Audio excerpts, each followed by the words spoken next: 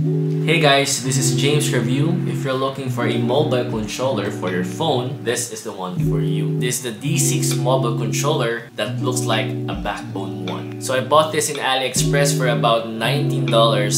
So let's go ahead and check it out.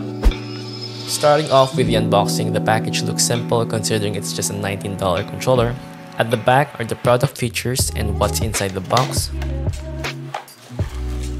First off, we have the manuals, a free Pokemon stickers which is really cute, a Type-C cable, and the product itself. Let's talk about the design and build quality. The D6 controller has a sleek and ergonomic design that feels fantastic in your hands.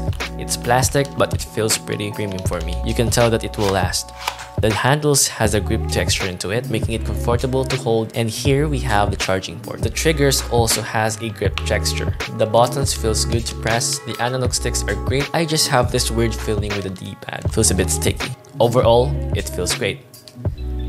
Now let's dive into what matters most, gaming performance.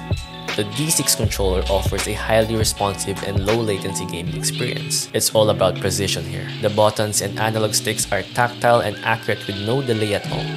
Speaking of gaming sessions, let's talk about battery life. It's stated that it can last about 12 hours of gaming time and 60 days in standby time at full power, which is amazing for a controller. I've tested it with various games and it's safe to say that it's a game changer for mobile gaming. The difference it makes is incredible. Pretty easy to set up and you can use this for Android, iOS, and even for your Nintendo Switch. In conclusion, the D6 controller is a game changer for budget mobile gaming. It's worth it for its price versus from other expensive controls out there. You might want to try this one out. If you want to dive into mobile gaming and you're looking for an affordable controller, you will not regret on this one. That's it for today's review.